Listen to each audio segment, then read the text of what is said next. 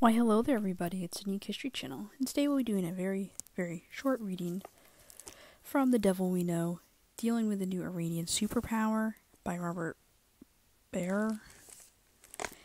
We didn't talk about confidence men like 𝗬𝗏. We didn't need to.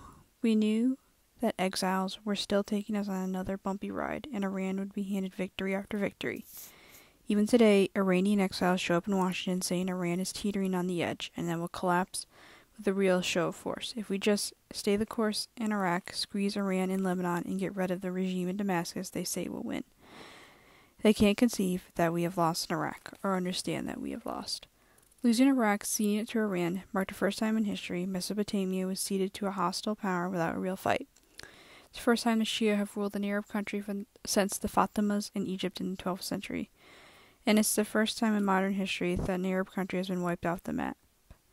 How could something like this, a God-sent opportunity for Iran, not provoke serious changes in the Middle East?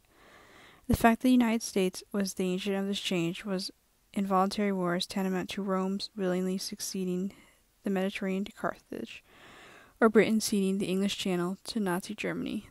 The stakes in Iraq are just as high.